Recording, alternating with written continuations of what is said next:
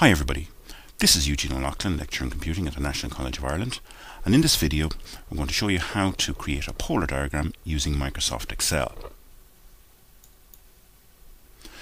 In this video we will first of all see what a polar diagram is, then we'll take a look at how polar diagrams are used in performance measurement, and in the first of our two examples we're going to create a simple polar diagram to measure performance of an organization.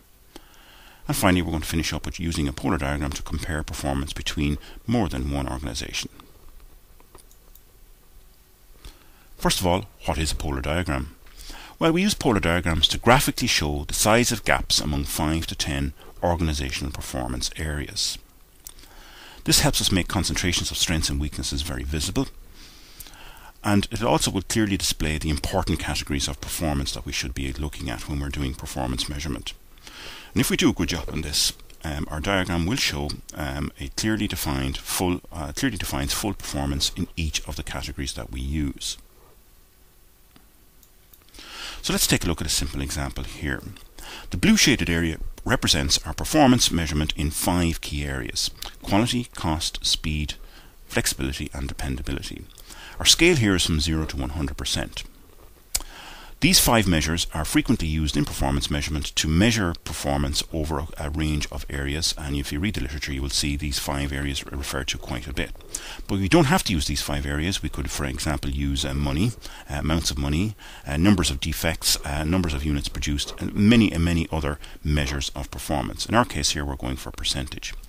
And we can see in our chart here at a glance that as far as dependability, quality and cost is concerned, our organisation is performing quite well, just under the 100% capacity.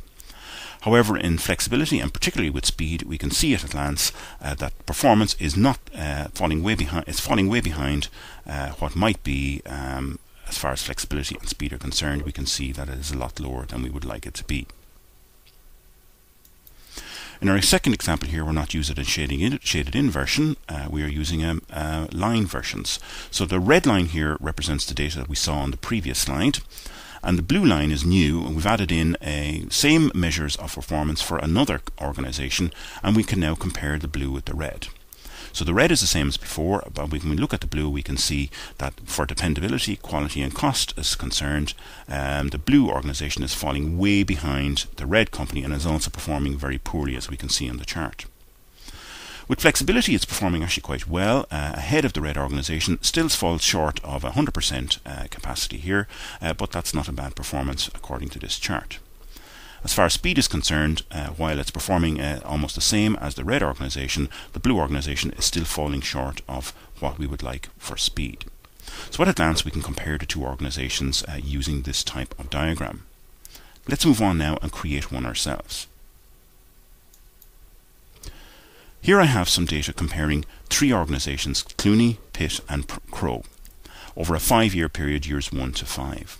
And the numbers you see here are the percentage of on-time deliveries on a yearly basis for each company. So I'd like to draw polar diagrams to represent these data. So the first one I'm going to do is I'm going to draw a simple polar diagram, the filled in version, to compare Clooney Limited with Clooney Limited's performance on a single chart. So let's go ahead and do that. First thing I need to do is select my data. So I've selected, in this case here, cells A3 down to B8, and this gives me my labels for the years, my title for Clooney and the values underneath Clooney. So I'm going to draw a polar diagram representing these data. I click on the chart wizard icon, and this brings up the step 1 of 4 to select the appropriate chart type. The type that we need is a radar chart. So scroll down and select radar. And the chart subtype that we need here is the one on the right hand side, which shows the shaded in area, and it's highlighted in black here.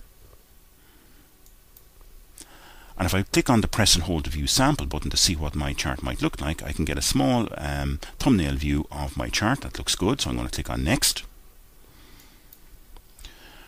And in step 2 of the chart wizard I've got an option here to change the data range should I need to, so I'm happy enough with what I've got, so I'm going to click on next again.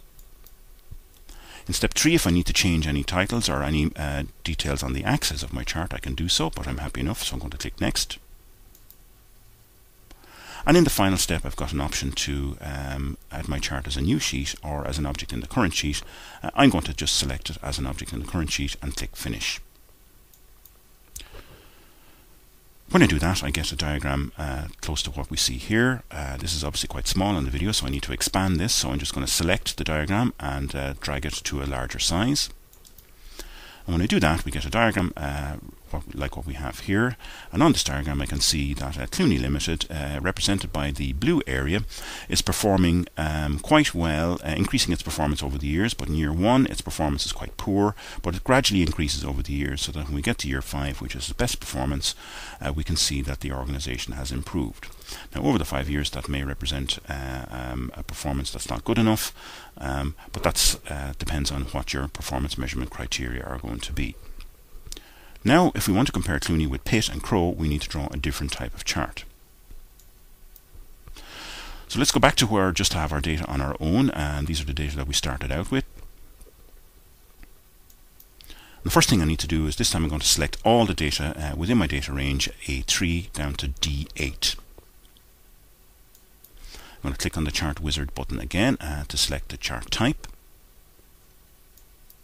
And the one we need here is a radar chart on the left hand side, so scroll down and select that. And the chart subtype we need this time is the one on the left hand side of the tree that you see here, which displays changes in values relative to a center point, and that's what we want to look at.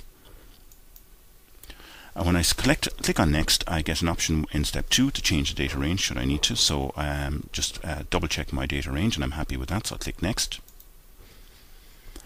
And in step 3, I've got some options to change the titles and axes again, should I need to. I'm not going to do that here, so I'll click Next again. And in the final step, I'm going to create my polar diagram as an object in the current sheet, so click Finish to do that. And that displays a polar diagram like what you see here. Now in the video, the lines on this are going to be barely visible. So what I'm going to do is reformat the lines, make them bigger and change the colors so that they're visible on the video. And that's what I've done here. Right click on the lines to do this. The options will pop up and you can choose the thickness and the colors of your own lines. You can see here now, for example, that Crowe in year 1 has the best performance compared to Pitt and Clooney. In year 2, all 3 organizations have a similar performance, and in year 3 they're quite close as well.